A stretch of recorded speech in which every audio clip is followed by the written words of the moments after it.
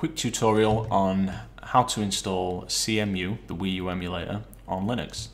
This is Pop! OS 2004, the latest version of Pop! OS. I like this distribution because it comes with video drivers pre-installed. So, to get started, I'm going to assume that you've already downloaded the zip file, the latest Cemu version. Mine's 1.19.3 at time of recording, and that's a Patreon release. I think you might have to have 1.19.2 if you're not a Patreon, if you're doing this today. Then you're going to want to go over to cmuhook.sshnuke.net. Hit the Downloads tab and download this zip file here and just throw it into the same folder. Once you've done that, extract Cemu zip file.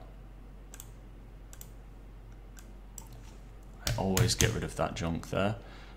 Open up the Cemu hook zip, and we're going to take all these files here and extract them into the directory that we've just created for Cemu. So just drag them in. Done. Okay. Next, you're going to need Lutris.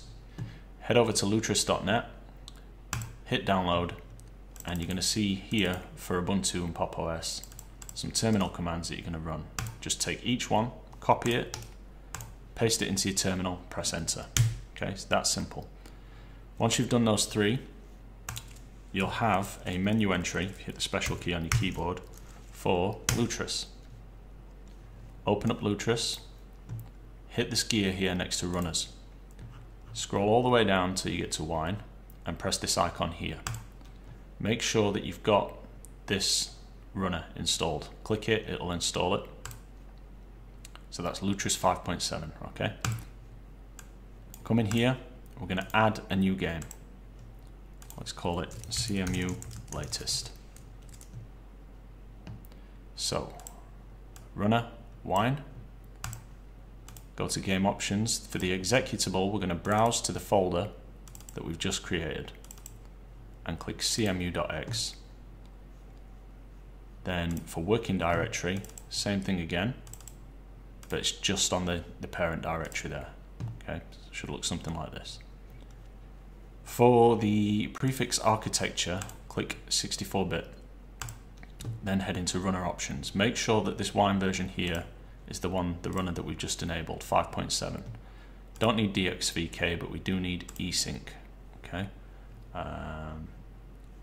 System options. So here we're going to do a couple of things depending on what environment you're running this on. So for me, this is NVIDIA. So I'm going to take this key here that says __GL_threaded optimizations. I'm going to set that to 1. Add another one. This one is vblank _mode. Set that to 0. The next one is winesync equals 1. Okay. And then if you are on AMD, you're going to want to add, so don't add the ones I've just added, add these ones instead. R600 debug equals no hyper Z. Yep. We want this one, Mesa GL thread. Set that to true. Similar again here, you're going to need the vblank mode 0 and winesync equals 1.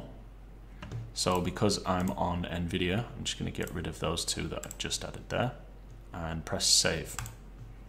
Okay, so next you're going to go down to wine configuration. And it's probably going to ask you at this point to install some libraries. Just click through them. It's things like mono runtime and stuff that usually pops up. Okay, this is the important part. Click the libraries tab, and I know this is a bit small because I'm using scaling, but for this new override library, you're going to type keystone.dll in there, add, and then dbg help You're going to get a warning when you add this one. Normally. I guess I didn't. Okay, it's odd. Click apply.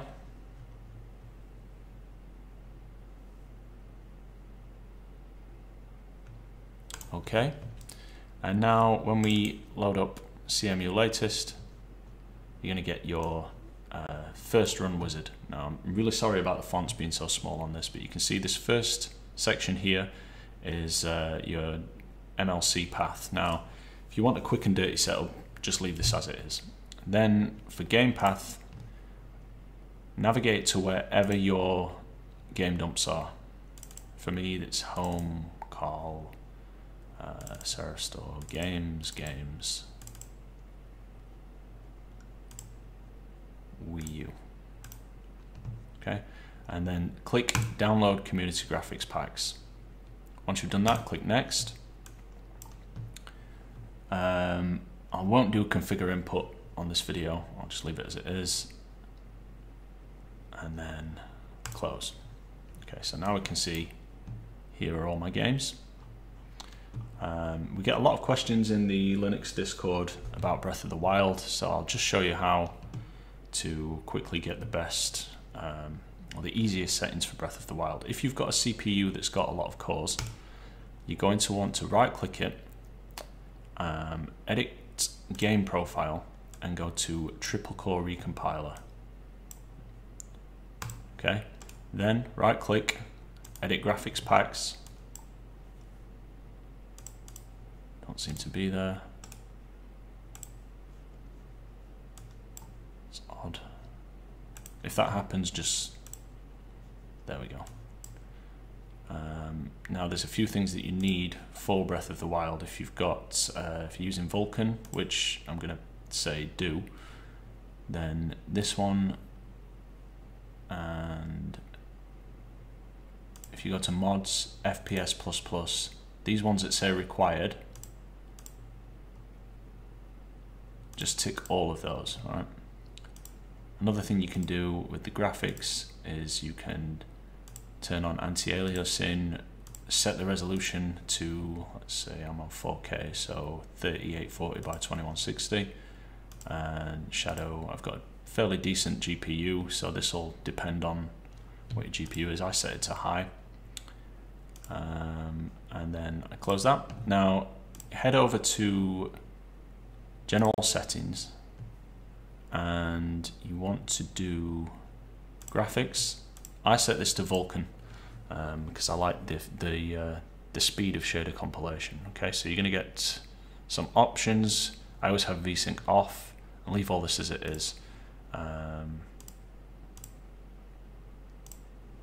think that's it. Oh, the other thing is head to the debug menu and tick use CMU hook H264. Okay, so if you've done all that correctly, and I hope we have, we should now be able to double click the game, hold your breath,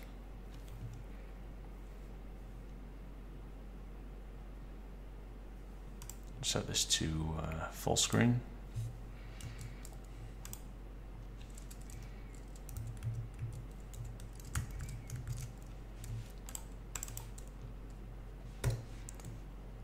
Okay, I will just quickly set up the input settings so that I can show you.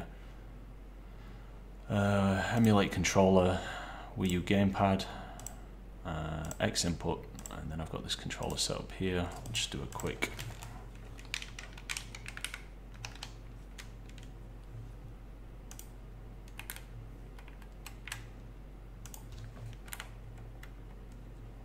down, left, right, B, S.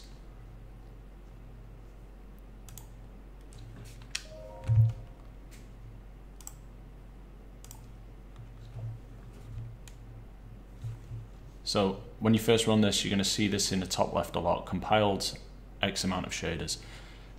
As you play this game, you'll compile more shaders, you'll build up a cache, and it won't stutter as much, but it's definitely going to stutter quite a bit in the beginning. So anyway, I'm not going to show too much gameplay here because I don't want to get flagged for anything, But as you can see, we are now running Breath of the Wild. It's took us about 7 or 8 minutes to set this up. If you do have any questions, head over to the CMU Discord and come into the Linux channel, and we'll be in there to help.